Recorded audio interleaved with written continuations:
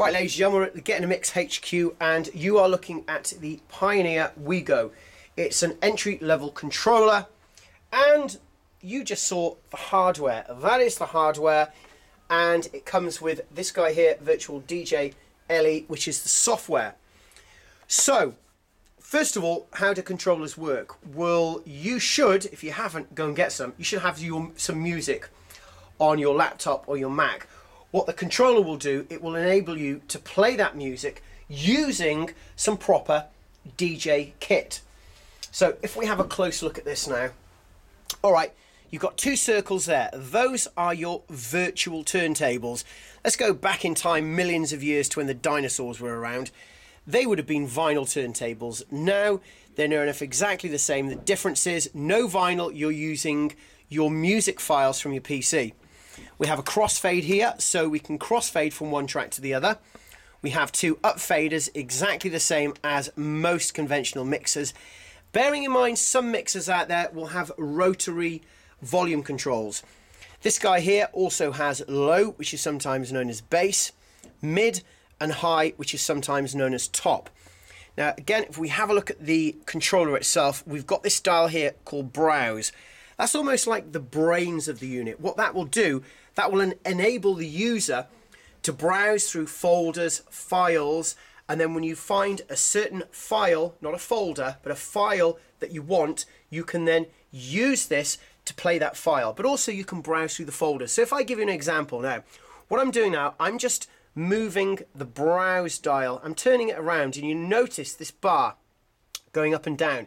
That's indicating to me that the bar is highlighting the particular file. So if I want to play that file, if we have a look at the hardware, I'm going to press load, and now that file is loaded up onto that deck. So if I just scroll down maybe to there, and I press on the other side, the other load, you'll notice that file has loaded on the other side now. Right, I'm going to press play on the left hand side, and if we have a listen, we can't hear anything. That's because if we have a look down here, the controller, the volumes are down. This is really important, okay? Because if you can't hear anything, it could be either because the volume's down, also it could be because your master volume is not up. If the master volume is set to 7 o'clock, then you won't get any sound out of this guy. You want to make sure the master volume is, let's say for argument's sake for now, around about 12 o'clock. Also, you need to make sure you've got some audio cables out of the right-hand side of the unit going either into your amplifier, from your amp into your non-powered speakers, alternatively out of here into your powered speakers. Also then, on the left-hand side, we have the USB plug. You need to make sure that's connected to your laptop. There's a switch for on and off, and you have two headphone inputs. You have 1/4-inch jack and mini jack. Right, so I'm going to now turn this guy up, and there you go. We now have volume, we have some audio. You'll notice as well, the jog wheels are touch sensitive. So if you want to, you can do a bit of scratching.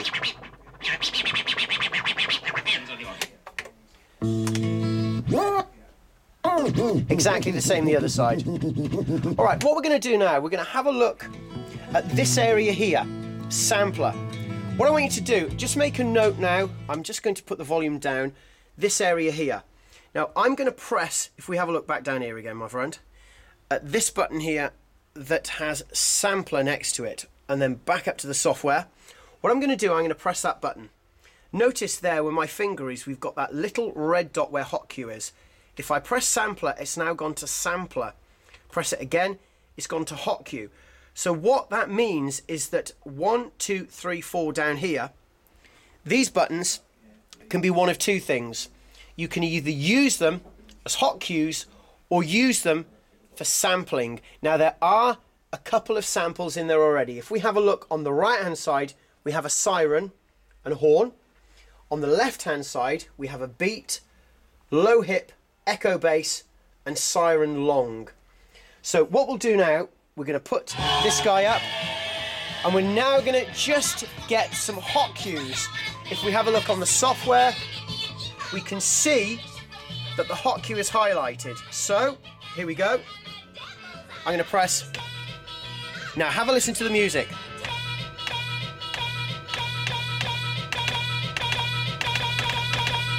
That's there. If I want to get rid of that hot cue, I need to press this button here, Shift, press that, and now that hot cue's gone. And now what I want, if I want to, I can create another hot cue on number 1. It's just a jump to the left. I can do 4 if I want to. Put your hands on your hips. Put your hands.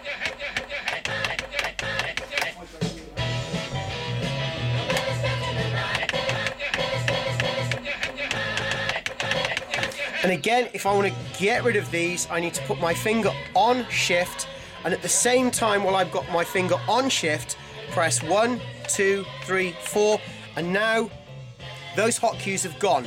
All right, if we have a look at the software again, I'm now going to press the button Sampler, and we can see we've now highlighted by Sampler. So, you notice there we have that sampling sound. I'm going to put the volume down. That was number 1. Number 2. Number 3. Bass. And number 4.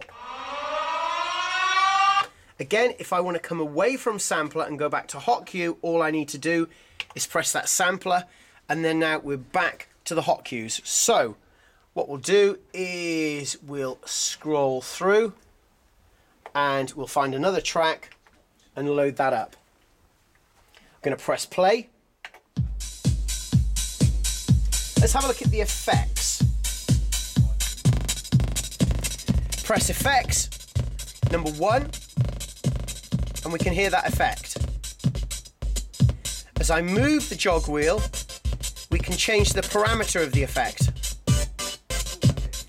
If I want to take the effect away, again, press Shift, press the effect, and now we've got rid of that effect. This guy here is for tempo. We can increase or decrease the speed. Move it away from you and the track will slow down. Move it towards you and the track will speed up.